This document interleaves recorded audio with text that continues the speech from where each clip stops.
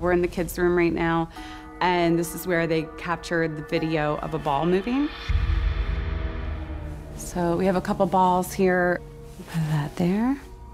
Okay, if there's any little kids here, we brought toys for you. I would love to see how far you can kick each ball. This camera is all set, so we have 2 angles on it in case anything moves.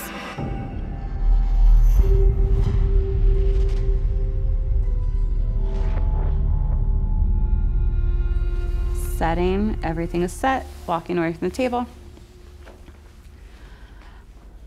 Okay, I'm Katrina.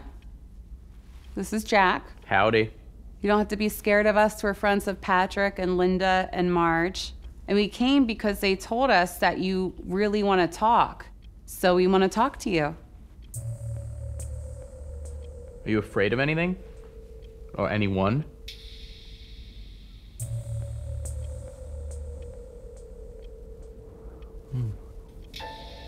She's got a headache. Are you giving Jack a headache? Kind of achy pain just in the side of my head. Did you get hit in the side of the head when you were alive? Let's play back. See if we got anything. Giving Jack a headache? Whoa. Yeah. Giving Jack a headache? I think we had some pretty interesting EVPs. It sounded like a voice came through that said, yeah. It's like starting to wake up is what it feels like to me. So now we're gonna go down into the basement. Cindy believes that there was a ritual done that opened up this doorway in the basement. And so we're gonna test that theory tonight.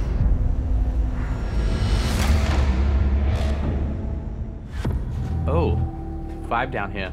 Yeah, do you feel something? Uh-huh. What do you feel? I just got like a stomach, Like a sinking? yeah, like Yeah. a totally sinking feeling. Yeah. But it's spooky down here. Okay. Recording. All right, this recorder is set. Is anyone or anything in the basement with us right now? You can maybe touch that red light, the one with the metal antenna sticking out of it. Maybe try and make it change colors, like that. We have a light panel that if you get near, the lights will light up. Who opened the doorway here?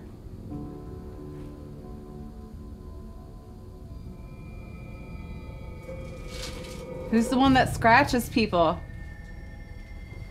Or pushes people? Yeah, I'm Yeah. hearing that. I thought that was you on the stair, like tapping your feet or something. It almost sounded like a ball to me, like a bouncy ball. Yes. It's exactly what it sounds like. Someone like bouncing a ball going like dun dun dun dun. Yeah. Heard it again. Where are you guys hearing it from? I feel like it's above me. So now the Mel meter's gone off in the hallway, so we're gonna go check that out now. Whew. This place is active.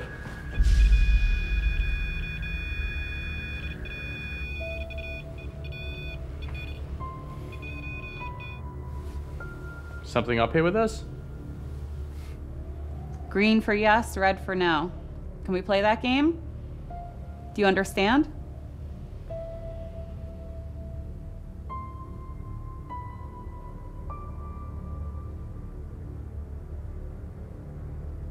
Do you not want to play with us?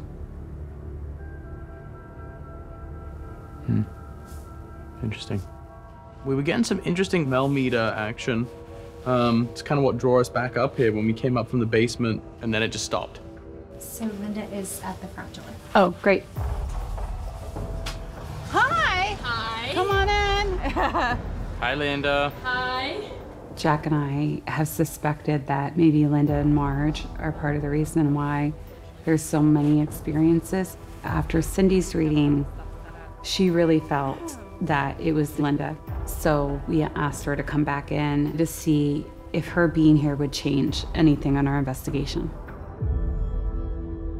Would you be open to the idea of sitting alone with headphones and a blindfold on while we investigate?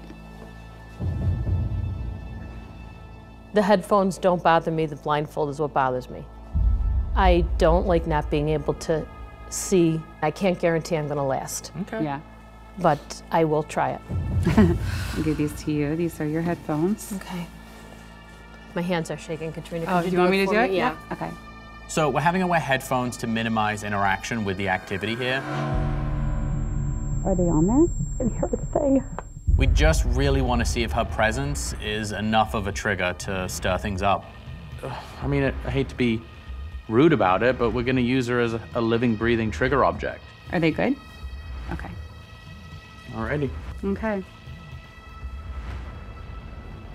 It is dark I in that know. hallway. There's no windows. We're going to set up some equipment in the hallway. Katrina's going to be at one end. I'm going to be at the other. We're going to do a EVP session and just kind of see what we get.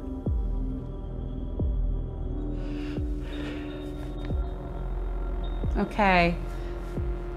We want to talk to whoever's here. Sweet. What, you hearing something? Thought I heard whispering.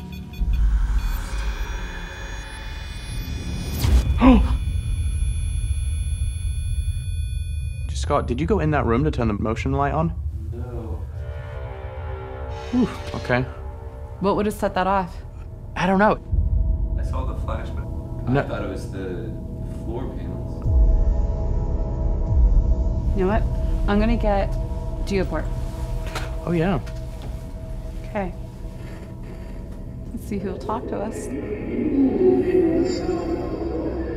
Hello? Who are we talking to?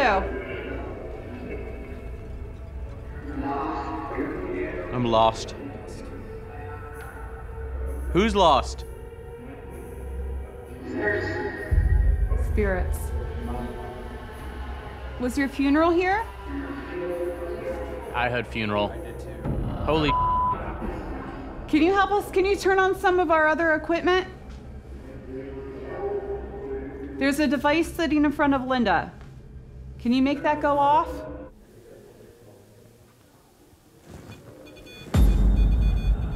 Oh, What's going on?